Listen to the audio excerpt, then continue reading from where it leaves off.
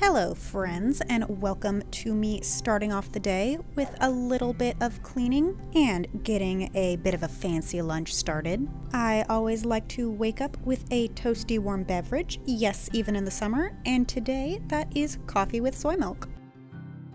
Something that I needed to do was refill the easy access containers of sugar and brown sugar.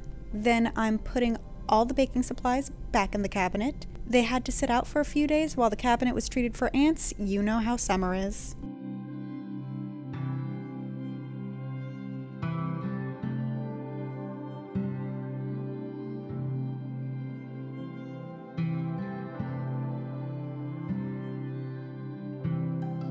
Now I have a few dishes to clean. I already loaded the dishwasher, so that's a run-in. So I am hand washing the rest of my dishes. I just made coffee cake this morning because it is significant other's favorite, so I'm making sure to clean up my mess and my mess only. We have one side of the sink free for washing pans, but not this side because kiddo was supposed to wash them last night and will have to do that before any Minecraft time.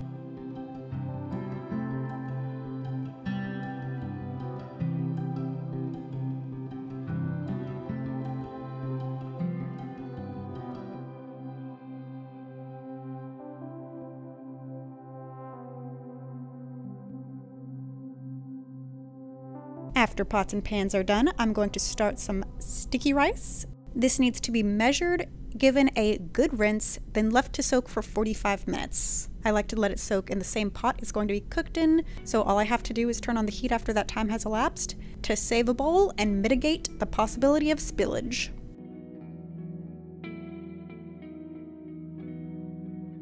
Then moving on to a quick counter tidy up and wipe down.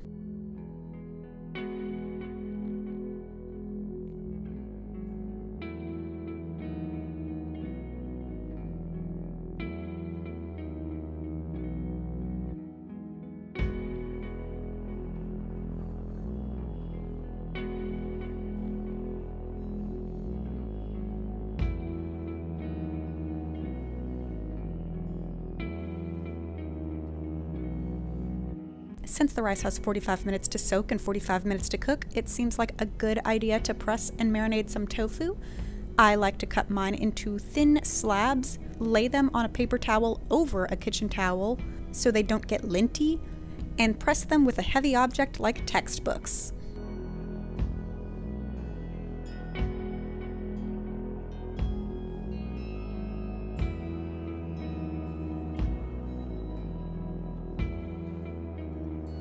The water in the tofu should be squeezed out around the time we start the rice, so that's about when we're starting the marinade.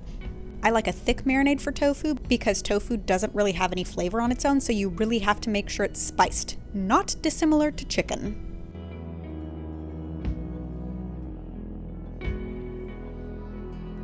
So I just make sure everything is well mixed, then add the pressed tofu.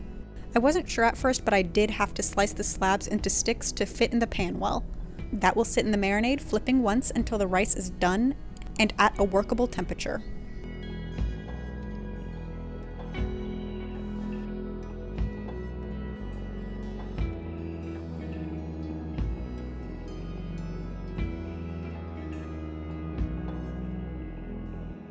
Then I made it into a sandwich not dissimilar to onigirizu with cucumber, carrots, and leftover marinade sauce.